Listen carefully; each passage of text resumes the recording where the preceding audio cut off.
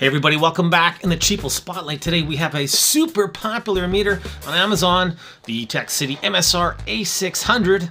Here we go. Now when I say popular, I'm not kidding. There's literally thousands of reviews on these ETEKCITY multimeters. So you know what? I got to thinking, all these people saying how good it is, well, is it really that good? Or is it just that herd mentality? Well, you know what? We're gonna put it to the test today and find out. The ETEKCITY MSR-A600 ships in a pretty plain Jane vanilla box, but nonetheless, it's a box that's sturdy, and that's all you need. Also ships with your standard ETEKCITY digital multimeter manual, and pretty well done actually, pretty verbose, has a lot of different pictures, schematics, gives you the lowdown on what your new multimeter is all about. Also ships with your Cat2 600 volt or Cat 1 1000 volt test leads, so pretty truthful in terms of a Cat rating. Now these leads do look awfully familiar. What do you think? Looks a lot like Unity test leads. Yeah, we'll get to that in a minute. Overall though, the leads are nice, and I gotta say, much better than your average fare. Now this series looks a whole lot like the UT33 series from Unity. And you know what? I don't think it is an accident. In fact, the UT33A Plus is identical in basically every single way. I don't have the 33A Plus with me today. I do instead have a similar, the 33D Plus, and you can even tell in the back, look at that. I mean, even the tilt stand, everything is basically one and the same. So yeah. Has a very nice blue finish to it, a little bit brighter than, let's say, the old WaveTech style, but nonetheless appealing. Nice soft rubberized boot, a little on the plasticky side perhaps, but nonetheless much better than not having any boot at all. Is completely removable, as I'll show you in just a second. We have our inserts here for the test leads if you want to take them with you, or you know what, just wrap them around the meter and have a place to store them. Body of the meter itself is a nice beige kind of, well, you know, it's not beige, this is more like a off-white, maybe a winter white, I don't know. Winter Wonderland white. I don't know, it's white, and I like it. I like it a lot. Identical battery housings on the back. Takes 2 AAA batteries.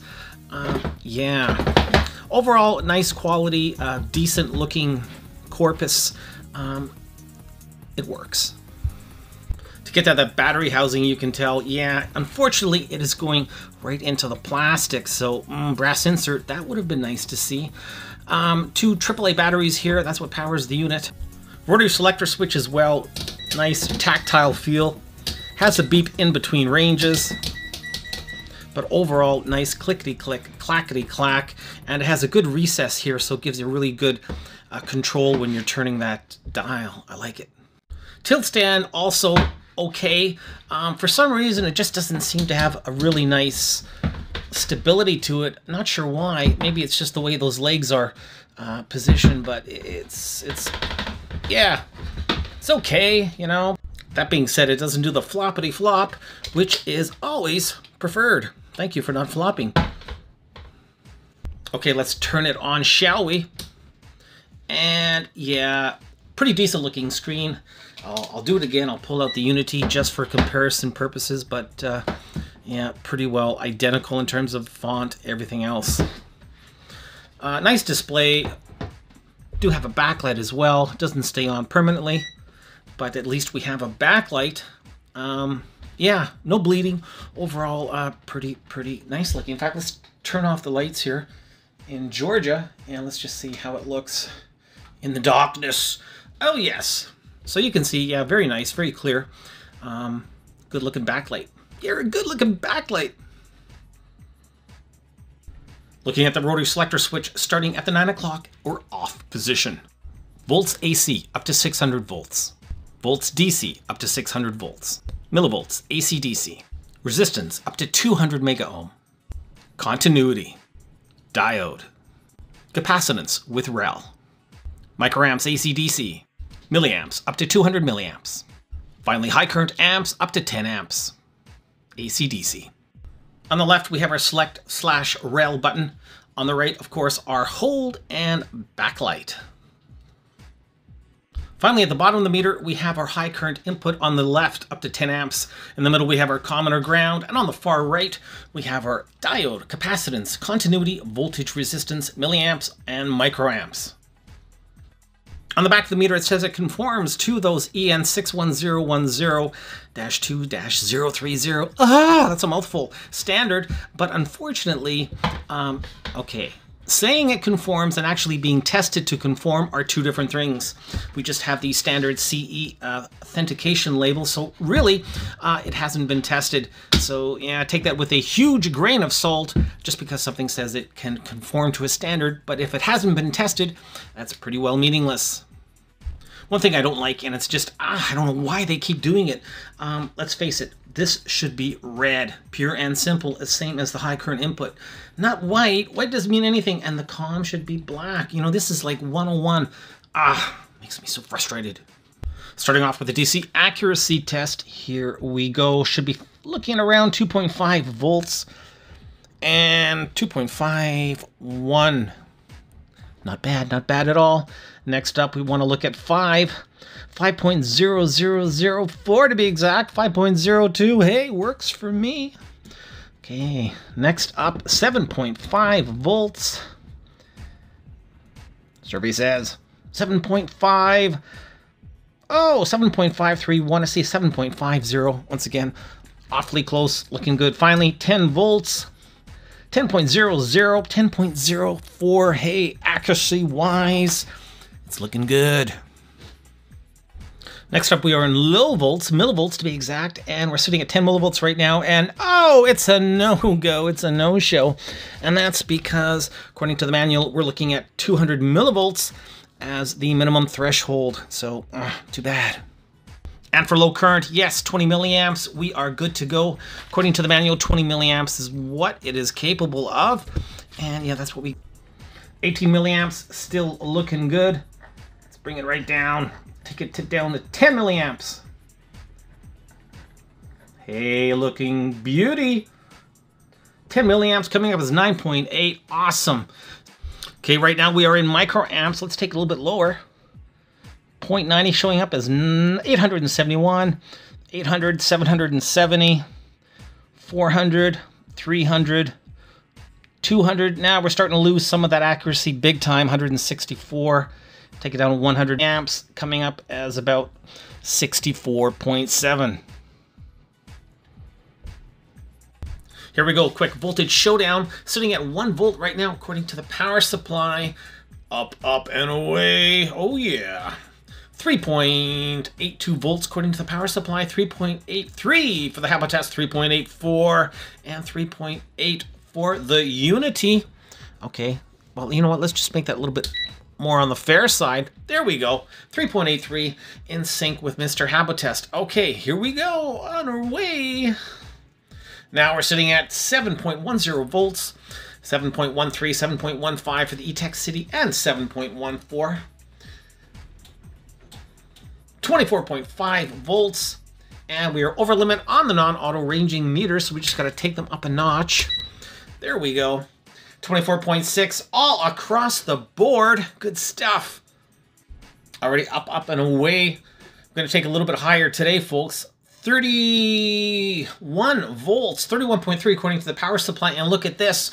We are in total agreement. Okay, we're going to max things out right now. I'm going to max it out at 64.2 volts. And wow, that is a thing of beauty. Jeez Louise, I'm telling you, you guys are so in sync. Beauty. Well, guess what? They're all winners in the voltage department. Quick look at resistance now, sitting at 1 mega ohm even. 1 mega ohm even, Steven. Let's go up to 8 mega ohms, 6 mega ohms, 5, 4, 3, 2, 1 mega ohm. Yeah, so nice and fast to range. Let's try 900K, 500K, 100K. Looking good. Finally do 900 ohm, 500 ohm, 100 ohm. Yeah, losing a little bit of that accuracy. We're getting down on the resistance scale, but nonetheless, it's pretty fast to range and overall looks pretty good. Now, one really nice thing about the ETEKCITY is the fact it has a pretty high resistance range, 200 mega ohm to be exact, and yeah, that's nothing to sneeze at. You're going to use it every day? Probably not, but always nice to have. Here, let's see. I've got two Vichy resistors here in series. Let's just see if we can hit that 200 mega ohm mark. And there we go, nice and fast. And yeah, look at that beauty. Okay, it's continuity time. You got it. 3, 2, 1. Hey, not bad, not bad. Fairly loud, latched. And you know what? That's pretty darn quick. I'd say it gets it about 8 or 9 out of 10. Let's try the ProbeMasters. Oh yeah, ProbeMasters. Here we go. Look at that. Even faster. Faster. Still latched. A little bit louder. Oh yeah, that's a 10 out of 10. 10 out of 10.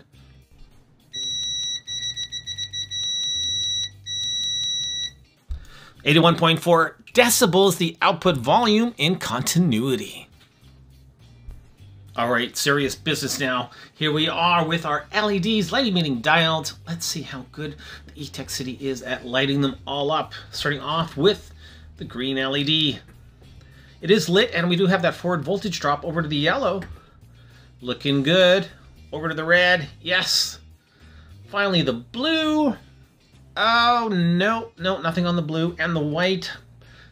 No, nothing on the white. So 3 out of 5 in terms of illumination and showing us that forward voltage drop. It's about a C+. According to Dave, the output voltage is a balmy 2.2 volts. Thank you, EEV blog. Capacitance range right now, and one of the neat features with this meter is the fact that you've got that rel feature in capacitance mode. That means it will get rid of, or try to get rid of, that stray capacitance. So what we're going to do first is just rel it out like that, and you can see right now we should have a much more true reading. Okay, we're going to start low.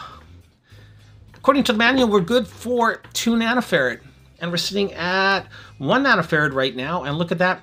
0.951, not too shabby at all.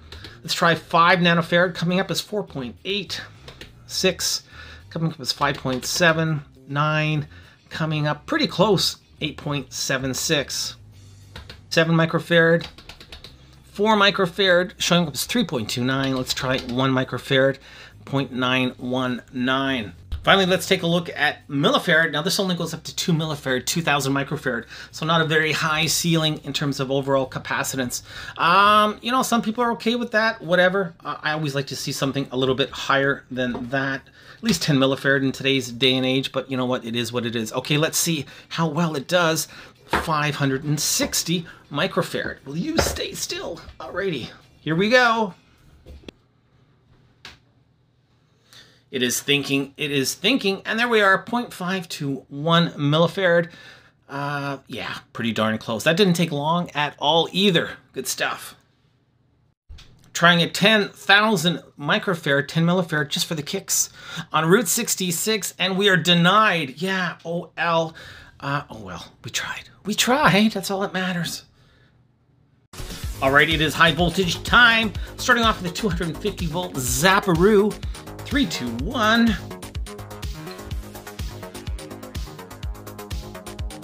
Next up, 500 volts. Here we go. 500 volts. Yeah. Finally, 1,000 volts. Here we go. 3, 2, 1. And we got that nice over voltage alert. So yeah, looking good. Survived. It survived. All right, teardown time. Here we go. On the left, we have our Unity, and on the right, we have the ETEKCITY. And wow, look at that. I'm telling you, this is not even the exact same model, but still you can see a world of similarity here. I mean, wow. Yeah, diode clamp, same style shunt, same angle.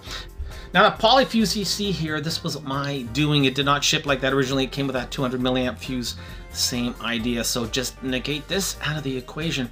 But yeah, generally from a quick perspective, even up to the programmable headers here, placement of the piezo, battery connection, I mean everything, like whoa, this is obviously one and the same.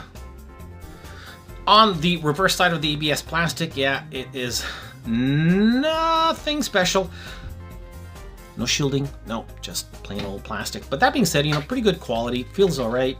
There's our connectors for the batteries. Yeah. Let's take a closer look, shall we? Now, there are the input jacks for those inputs. Not bad. I obviously could have used a little bit more solder because, yeah, just a little bit stingy in the solder department. Typical variety, split variety, but no worries because they are being supported by the back of the housing. Only one PTC, and it's on the voltage side right over here, and it's once again, we have our diode clamp over here. There's the current shunt. We have a 200 milliamp fuse for the low current, and on the high current side, we have a 10 amp. Both of these fuses are 600 volt rated, so that's nice to see, definitely keeping up with their spec. Moving up here, we have our standard piezo. These are the battery connectors for the terminals on the opposite side of the unit. At the top here, we have our programmable header for the factory calibration.